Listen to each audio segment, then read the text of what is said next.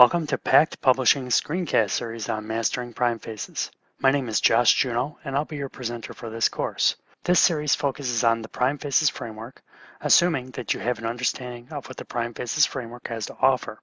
For those of you who have used PrimeFaces before, this series will help you extend your knowledge, and I'll be showing you some advanced usage of PrimeFaces components, AJAX functionality, client-side validation, and more.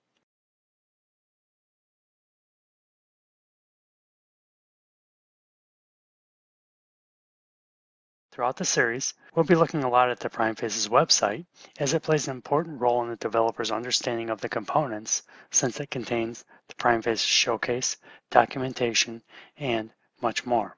We'll be using NetBeans IDE in this video, although you could use any Java IDE that has support for Javaserver Faces Framework.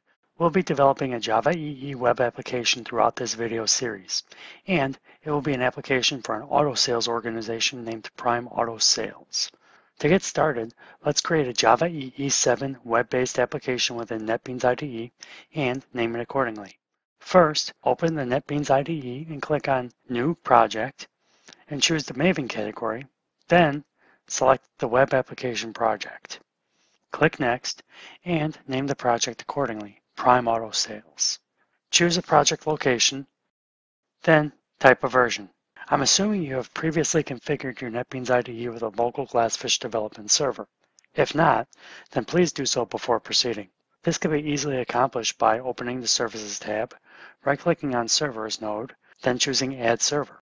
In this case, we would choose GlassFish and then browse to an installation of GlassFish server on our machine. If we've already gotten GlassFish configured, then it'll be available as a selection in this pick list. Choose the GlassFish 4 server, choose Java EE 7 version, click Finish.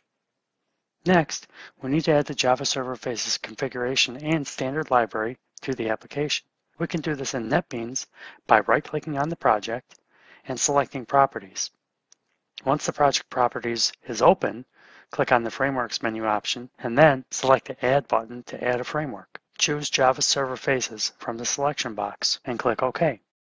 Lastly, click OK and accept all defaults, which should configure our application for use with JSF 2.2 at this point. Right-click on the project once it is created and choose Open POM and show the POM. Add the PrimeFaces repository as a dependency by right-clicking on the Dependency section in the project and choosing Add Dependency on OS X, and then type PrimeFaces and choose PrimeFaces 5 repository. Click Add, and then go back to the POM file and see whether it has been added. PrimeFaces can also be added to a project within the Properties dialog.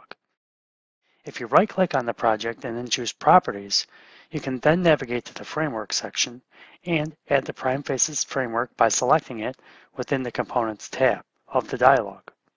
Doing so will add the library to your POM XML. That concludes this brief introduction. In the next video, we'll learn how to develop sophisticated layouts using the PrimeFaces layout component.